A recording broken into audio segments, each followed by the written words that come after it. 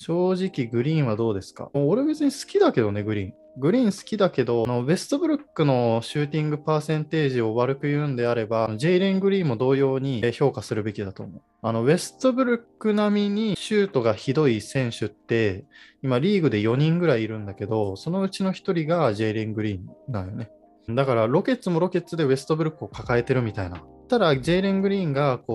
標的にされないのは、まあもちろんルーキーだしね、今後のポテンシャルがもうめちゃめちゃある選手だから、まあ今は失敗しまくって、突っ込んでターンオーバーしてもいいから、いろいろやってくれっていう。ただ、まあ、コートに出た以上はもう年齢は関係ないから、まあ、そういう意味で言うと、ウェストブルックもジェイレン・グリーンも、効率はものすごく悪い選手ですね。ただ、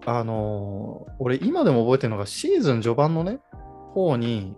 ロケッツの話になって、で、ジェイレン・グリーンポテンシャルあるよねみたいな話になった時に、スキルセット全然ないですけどねっていう人がね、まあ5、6人結構いたんよね。ジェイレン・グリーンはバスケ下手だよねみたいな。そのスキル全然ないよねみたいなコメント俺今でも覚えてるんだけど、マジと思って。そんなことなくねっていう。俺の中ではむしろスキルある方だと思ってたから、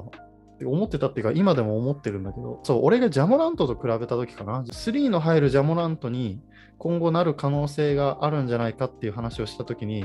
や、全然スキルはないですけどね、みたいな。だからそこに結構ギャップ感じたね。ああ、マジかと思って。まあ何をもってスキルって言ってるのかちょっとわかんないけど、個人的には結構好きですけどね。ああ、フィニッシュスキルのこと言ってんのかね。まあ確かにそれは同意するわ。スキルがフィニッシュの話で言うんであれば、それはまあわかるかもしれん。引き出しは少ないよね、フィニッシュの。まあだからこそ突っ込んで、レイアップも50%ぐらいしか決まってないからね、この人ね。あの身体能力とあのスピードを見てしまうと、やっぱジャモラント感じるな、ジェイレン・グリーン。なんか俺の中でジェイレン・グリーン獲得できてるロケッツもね、再建立て直すのにそんな時間かかんないんじゃないかな。成功の道にいるんじゃないかなっていうのはあるんだけどね。もしかしたらロケッツも今後化ける可能性もあるけど、まあそれはジョン・ウォール使わないわな。